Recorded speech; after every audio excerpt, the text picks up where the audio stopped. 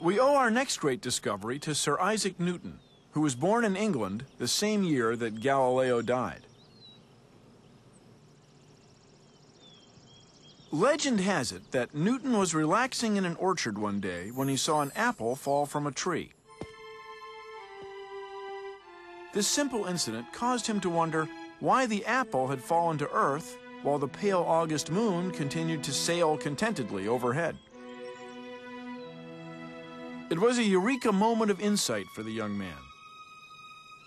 He realized that the same gravitational force acted on the apple and moon alike. If you think about it, you get the feeling that all through this apple orchard, there's some force that's pulling the apples down. And what was really great about it was that he extended it beyond the apple orchard and all the way out to the moon. He realized that this force was everywhere, and this was something that nobody had really thought about before. Newton reasoned that as the moon tries to travel in a straight line in space past the Earth's gravitational force pulls the moon towards it. This keeps the moon trapped in orbit around the Earth. But the moon pulls on the Earth too, with its own gravitational force.